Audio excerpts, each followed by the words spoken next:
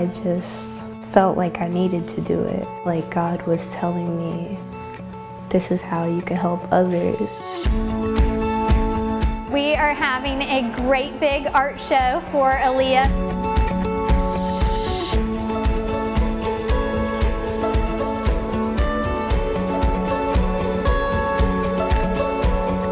We surprised her. I wasn't expecting this at all. I thought it was just gonna be a couple people, and that was it. Not like a whole hallway of people. Happy, feel very loved.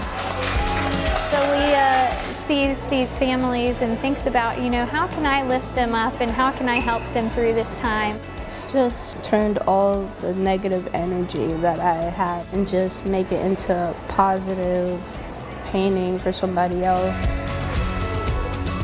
There's like so many things to be thankful for, and should just be grateful and just share love and just try to be the happiest we could be going through this. Cancer will not take that away from me.